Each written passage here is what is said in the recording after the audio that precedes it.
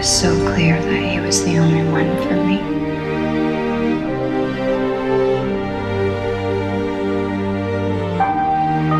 We both knew it right away. And as the years went on, things got more difficult. We were faced with more challenges.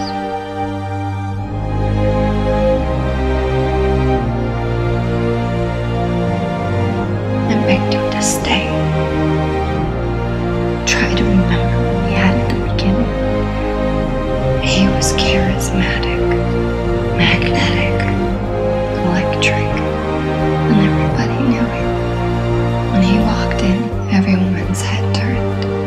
Everyone stood up to talk to him. He was like this hybrid, this mix of a man who couldn't contain himself.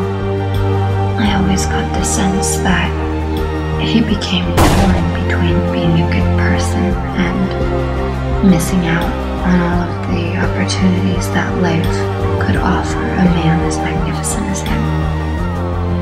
And in that way, I understood him.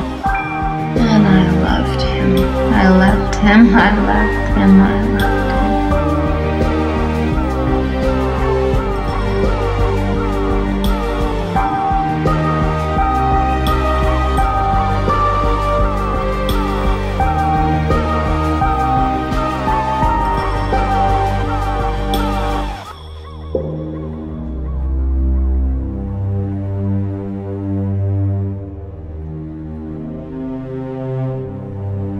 And I still love him.